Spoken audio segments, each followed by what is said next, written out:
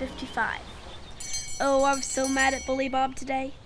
Even before school started, he was making ugly faces at Miss Locken.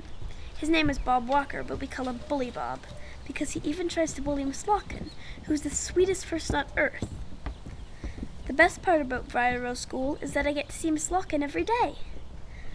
Our teacher often says, "Don't be scared to share a smile, it won't cost you a cent."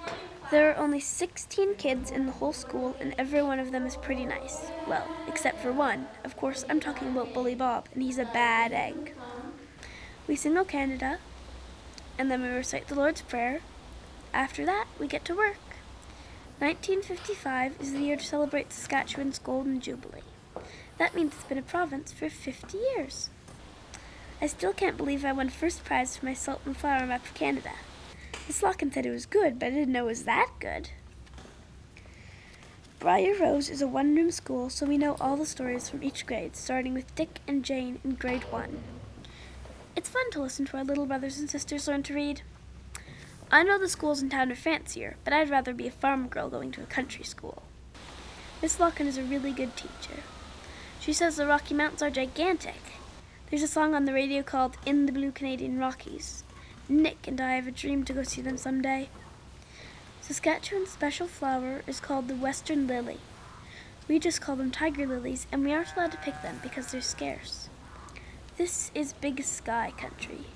The puffy white clouds turn into crazy shapes, like a lion, a bird, or a dragon. Sometimes we see the northern lights dancing in the night sky. The pink and green and purple colors take your breath away. Best of all is a prairie sunset. If you've never seen one, I feel sorry for you. Our teacher reads books to us by Thornton W. Burgess.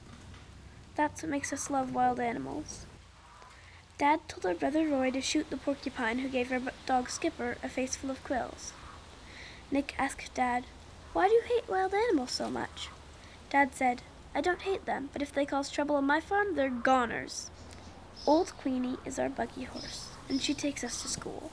She stands with the other horses in the school barn all day long. I wonder what Queenie thought the day Bully Bob locked 3 little boys in the barn and wouldn't let them out. Miss Locken phoned Bud Turner, the chairman of the school board. That's the day Bob Walker got kicked out of the school for good. Mr. Turner said, "The bullying in this school is over." I'll never forget the day Miss Locken leaned over my map and made a nice big dot on the place where Briar Rose School is located in Saskatchewan. When I saw her do that, I thought, that's me. I'm just a little dot in the big country of Canada, but there's a special place right here for me. Everyone is important and no one is better or worse than anyone else. I need to remember that. I'm calling it Lesson 1 in my diary. I wrote it in my best handwriting. Lesson 1, I'm just a dot on the prairie.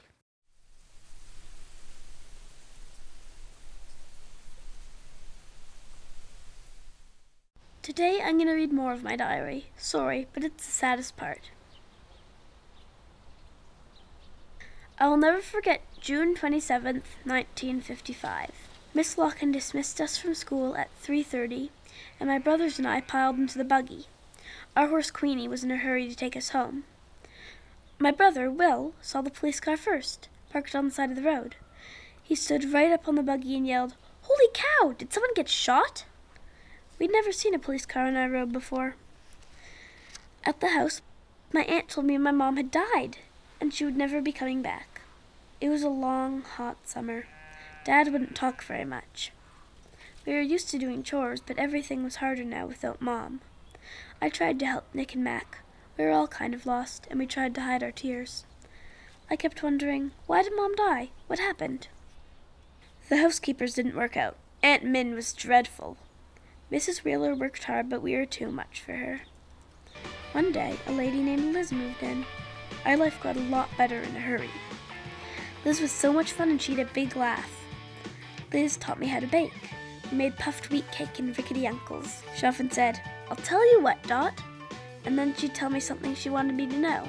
One day she said, "I'll tell you what, Dot. If you see a mouse in the house, grab it quick by the tail and fry it up for breakfast." Liz loved her own jokes. Liz taught us to sew on buttons, and she believed every kid needs to know their directions, north, east, south, and west. Liz said Briar Rose School is to the north of our house. Liz worked really hard. Besides cleaning, cooking, churning butter, and washing clothes, she knit mitts and socks for us all. She was a whiz at the sewing machine. She made good school lunches for us. Liz baked the best birthday cakes too. She even put money in the cake. She let my little brothers help bake too. I often asked Liz questions before we went to sleep. One night I asked, "Liz, do you know how my mom died?" She said, "No, honey girl, I never heard a word." I also asked her, "How did you hear about us?" She told me about the advertisement Dad had put in the Family Herald. Wanted, a housekeeper for 5 children, ages 3 to 14. Liz said, "I'll tell you what, Dot, when I read that ad, I said to myself, I'm going to get that job and make those kids laugh again." I could talk to Liz about anything. She told me laughing and crying are both part of life. I can talk to Miss Locken about anything too. She says it's good to have fun and to laugh, and she says tears are okay too, because we need a little of both. So there's another lesson for me to remember. I learned that tears are okay. I'm calling that lesson 2 in my diary. Here it is. Lesson 2. Tears are okay.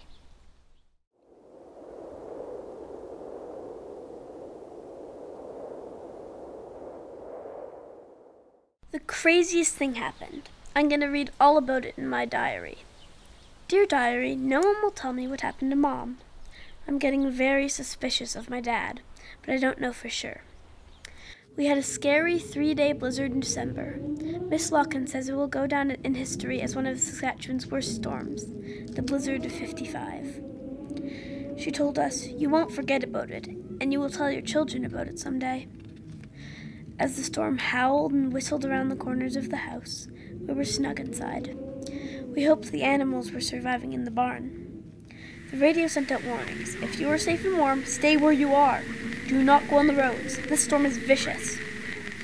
Christmas was just around the corner. We were all happier with Liz in the house. She helped us with our Friday spelling words. She said comical things that made it fun. The spelling word is courage. Your dad showed his courage when he rode a pig. I heard Roy come into the house and ask Liz, "What time is it?" Liz said, "Half-past kissing time, time to kiss again." Roy just shook his head. Roy was in a play called Heck Says It. It was the best thing in the whole Christmas concert. That was the night my brother Roy won the community friendship quilt, and then, guess what? He gave it to me! On Christmas Day, we played games and had banana cream pie.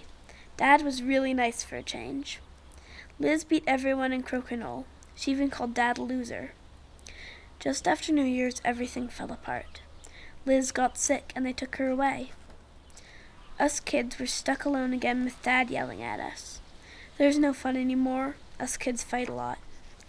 And now for the craziest thing that ever happened in the world.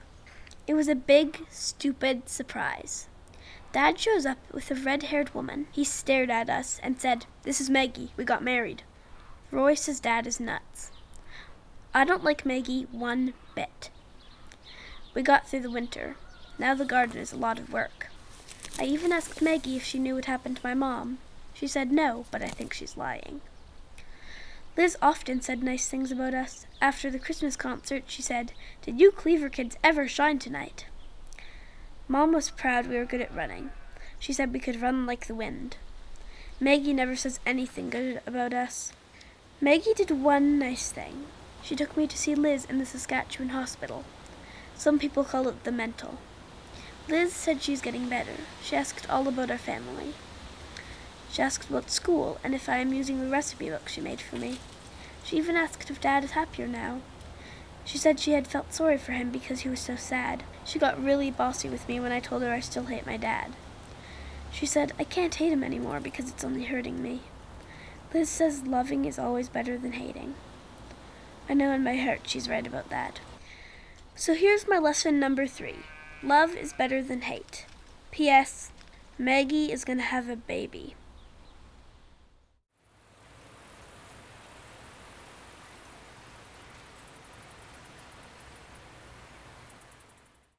Dear Diary, I'm sick of the wind. It's hot and dry and it blows every day, all day long. I get up early in the morning before the wind gets up so I can have a few minutes of peace. Maggie says, "You can't change the wind." She's right about that, and there are dozens of other things I can't change either. I can't change that Dad married Maggie. I can't change that Liz got sick and left us. And I can't change that Mom died. Liz told me not to worry so much about the things I can't change. She said I should be thankful for all the good things I would never want to change. So here's my list of good things. I love to read. Here are my favorite books: The Secret Garden, Black Beauty, The Adventures of Jimmy Skunk, and Anne of Green Gables. And I love Prairie School and Miss Lockin. And I have some pretty good friends there, too. My brothers can be pests, but I think I'm going to keep them. Roy is a really good big brother. He stays home from school to help Dad, especially in harvest time. Mostly he has to drive the tractor. Dad and I are getting along better. And let me tell you, that's a very good thing. I like our animals, especially the kittens. We have lots of chores to do, but we're used to working hard. They say, work on the farm is never done. And here's another thing I wouldn't change for the world. Our family has a baby now. My aunt came up to see me a week ago, and I just up and asked her if Dad killed my mom. She started to cry and said, "No, no. Is that what you thought? Your mom had a miscarriage. No one was there to help, and she died." So, now I know. Nobody killed her. We just had rotten luck last June when we lost the best mother in the world. So, I've found out some things I can change and some things I can't. We all have to take the bad with the good.